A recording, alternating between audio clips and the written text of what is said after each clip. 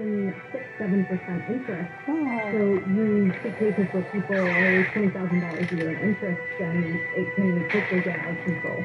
You mentioned grad scholarship. Absolutely. This is a program that lets students cover their school costs and living expenses, and I think that's important because if you're rolling every single loan, that's where the high prices are really coming.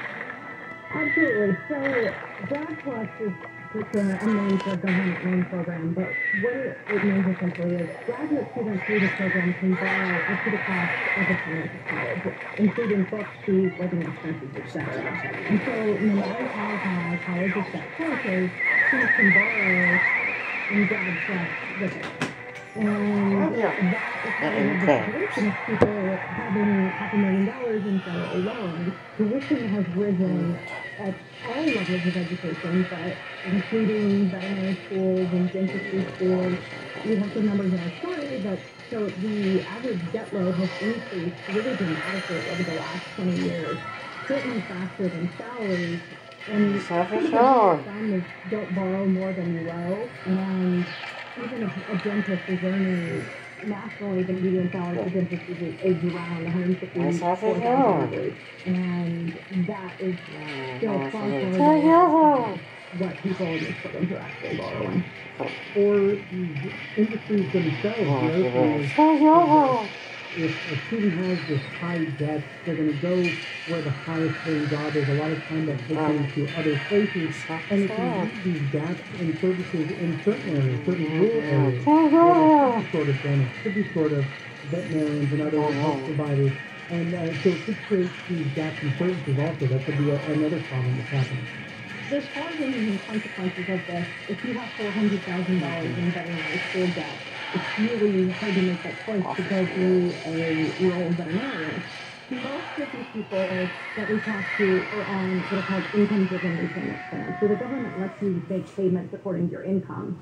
And that's ultimately very beneficial for the students in the short term. The problem is in the long term, their balances will grow because they're not covering interest. And so you end up in these situations where you can get your debt forgiven after 20, 25 years, but you're going to owe this huge tax bill on your debt forgiveness. So we're dealing with a situation where there are really long-term consequences for the students. There are long-term consequences for these professions, including, a lack of rural dentists and veterinarians. And then there are long-term consequences for taxpayers. We've written in our reporting throughout the year that Grad Plus was thought to be a moneymaker for the government. People could borrow money and they'd all pay it back because they're going to grad school, right? So they're going to be wealthy and they'll all pay it off. But my colleague Josh Mitchell has written about how the federal government's lending program is actually potentially facing a budget hole because people are actually not paying off what they're borrowing. Sarah is one who finished her veterinary studies at University of Pennsylvania with about $400,000 in student debt, and this is, I guess, an extra $30,000 from loans from prior studies also. So she has $430,000 worth of debt. She is working as an associate veterinarian for about $100,000 a year, but I think in the end of the story, the debt came out, I guess, overall she would have had $700,000 total because of accumulating interest. I mean, that is insane amounts of money. It really is. And yeah, Sarah was using a calculator provided by a veterinary